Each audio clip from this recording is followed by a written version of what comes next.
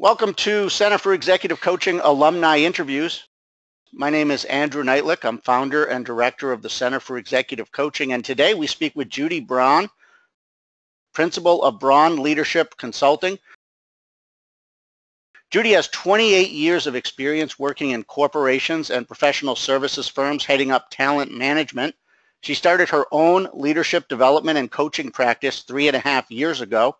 Her practice includes doing executive assessments, developing leadership development programs, and conducting one-on-one coaching. Judy's based in Chicago, but has clients in Washington, D.C., Sarasota, Florida, and other states in the Midwest. Her coaching clients tend to be director to senior vice president levels, as well as partners in law firms. Judy, thanks for being here. Let's just jump in and start with what you like most about being an executive coach. Yeah, happy to have this conversation, Andrew. You know, there are two things. One is I love helping people be more effective or successful in their leadership roles. That's the thing that I enjoy the most.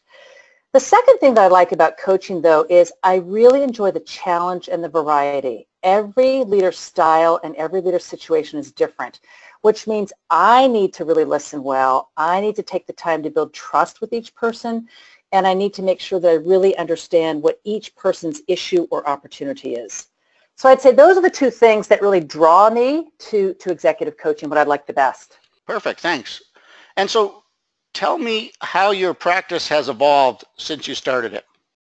Well, one way that it has evolved is that I initially did what I would call standalone one-on-one coaching for leaders, and I still do that. Companies might call me to coach their leader. But I'm also doing more coaching as part of broader leadership development programs. They could be programs that I build for clients, and in addition to a workshop, they want follow-on coaching, which I'm doing a lot of, or I'm part of a coaching team that supports a client's development program. So that's really been a big shift, especially in the last 2 years, I'd say. The second thing is that my client base has evolved.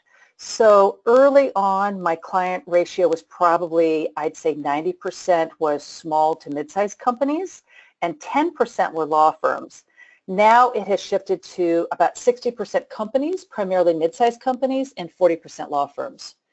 So I'm doing still the one-on-one coaching, but more coaching as part of a program, and my clients have really broadened to be mid-size and law firms. All right, great. And then finally, what advice might you have for people thinking about getting into executive and leadership coaching, or for newer executive and leadership coaches? Well, the first thing I would say is that coaching is a relationship business. People want to do business. People want to hire coaches that they feel they can trust and have some kind of relationship with. So the first thing I would say is to get business or to get more business, you have to strengthen your network and strengthen your visibility. People aren't going to think about you for projects if they haven't met you or know about you in some way. So that would be advice number one.